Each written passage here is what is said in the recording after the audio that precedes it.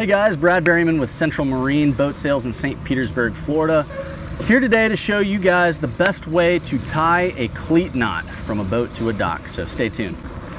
All right guys, so when I'm tying a boat up to a dock, a couple things to keep in mind: length of line, length of boat, length of dock. So what I have here are a couple 20-foot long, 3/8 inch, just braided dock lines. This is pretty standard issue for most boats. You guys are going to either have usually around a 3/8 inch, or for the bigger boats you'll have typically a 1/2 inch. But 3/8 for a boat this size is totally fine. This is a 21-foot boat. So with your typical dock line, you're going to have two different sides. One side will have a loop, just like this. One side will have a loop, and the other side will just be a straight end, just like this. Okay? Typically, the side that does have the loop will go to your boat. When you do have the loop's going to go through the cleat from the outside of the boat to the inside of the boat.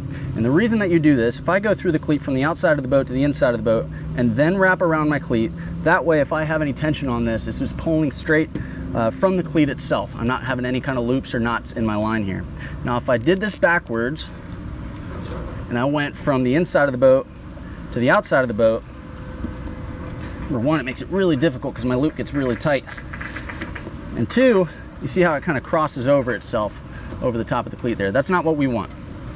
So again, just remember, if you do have this loop on the end of your dock line, you're going to go from the outside of the boat to the inside of the boat, around both sides, and pull. Now for the dock side. On the dock side, I'm going to teach you a really simple cleat knot here. Now again, this is a knot that will vary just a little bit depending on a couple things. Like I said, length of boat, length of rope, and length of dock. So here, I'm going to go around the far side of the cleat, away from my boat. Okay, from the side of the cleat on the boat, I want to wrap around the farthest side of the cleat on the dock. Once I do that, I'm going to go around the bottom of the cleat again and make a full wrap around the cleat. Now that I have a full wrap around both sides of the bottom of this cleat, I come up over the top and cross once over the top, and then on the second cross, I'm going to loop this underneath itself and pull tight. Now I want you to see how I did that one more time.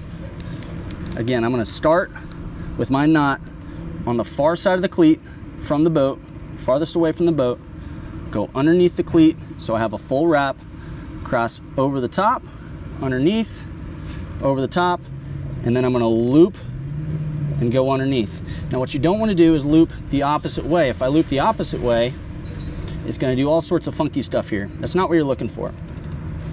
I want this line here and this line here to be touching side by side.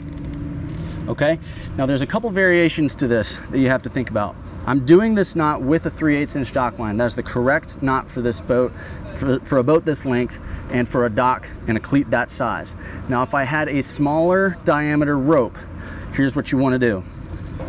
This would slip if I had a much smaller diameter rope. I could pull this hard and the friction on the ropes would not actually pull it tight. So really what I would want to do if I had a smaller diameter rope is make another full wrap around the bottom of the cleat before I did my crosses and my loop over the top.